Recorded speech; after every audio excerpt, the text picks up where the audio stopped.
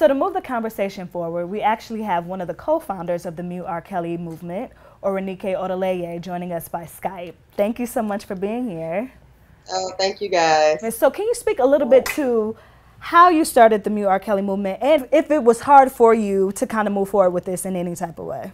So the movement started July of last year when the allegations came out about the sex cults that were happening here in Atlanta. And I heard about it on the news. And it just kind of infuriated me. One, because Atlanta is kind of the capital of child sex trafficking in the nation. Wow. But when I heard about that and I started doing some research, I saw that every couple of years, more and more young Black women have been coming out talking about the sexual, physical, and emotional abuse that they had suffered at the hands of R. Kelly. And so I started a petition really just to get him off the radio. Like, okay, fine, we can't, for whatever reason, get justice for these Black women, but can we not give him our dollars? Were you a fan, and how was that, transitioning out of being a fan and saying no more? I definitely was a fan. So, I mean, I think, records like 12 Play and all that kind of stuff were also happening at the time that I'm coming into my young sexuality. And so they are the kind of music people are playing in college. And so I understand how people are emotionally attached to these entertainers. They are the soundtrack of our lives. But that had to change how I thought about his music and whether or not I could, in good conscience, use that in my moments of romance and sexuality, knowing that that was some other woman's terror.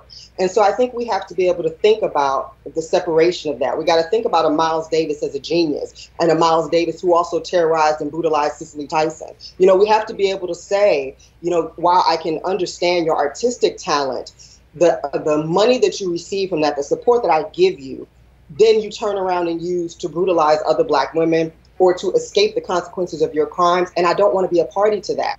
I think that was a really good point because so many people like to say you could separate the artist from their music.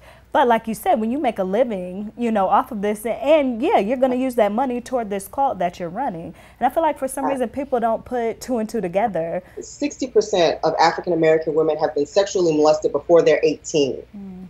R. Kelly's concerts are a majority of Black women. So think about the percentage of Black women who are there in that concert who've given their money to a sexual abuser who are themselves victims of childhood sexual abuse. There's such a disconnect there, that you can't put the dots together that I am supporting the trauma that was done to me. So I think that we really kind of have to be doing more kind of logical thinking when we think about who it is that we're supporting, what kind of people we're getting behind, and what constitutes a good Black man who deserves our support and what constitutes one who doesn't. Just being famous and rich and wealthy and talented is not enough. Do you think that Black women, we haven't quite dealt with what we define as sexual abuse? Because even, we were talking about this, when we grow up, we're told that we're being fast or that we're being fresh and that we're putting ourselves in these situations. So where is the line between, like, we've discerned this as sexual abuse or just we've taken the onus and put it on ourselves? We absolutely, with girls, we are still very much shaming them about all of their sexual experiences. I absolutely reject the idea that any young woman is fast. Just the idea makes no sense. At 12, 13, 14, you are coming into your sexuality. That is a part of your biology.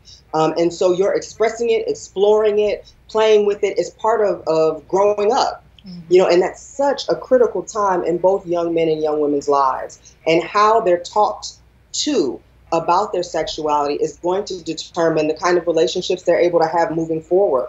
This is the reason why R. Kelly is targeting 14, 15, 16, 17-year-old girls. They have not found their sexual voice yet, and he hijacks their voice at a very, very critical point in thetheir life. And when you look at these women years and years and years later, they've been having struggles with trying to have healthy, loving relationships. Absolutely.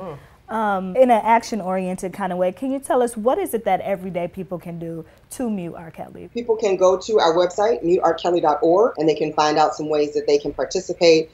And in their personal life, they can mute R. Kelly. When he comes on Spotify, Pandora, Tidal, whatever he's on, they can thumb it down. When they see him coming to their city, they can make sure they're not buying tickets and they can talk to their friends about not buying tickets. So everybody can get involved, and from wherever they are, they can step up and say, I'm going to mute R. Kelly in my personal life, and hopefully that leads to stripping him of the resources that he's been able to amass to insulate himself from his crimes. Wow. Absolutely, yes. Well, thank you so much for joining us today. We really appreciate it. Oh, no, thank you guys. I appreciate it. All right.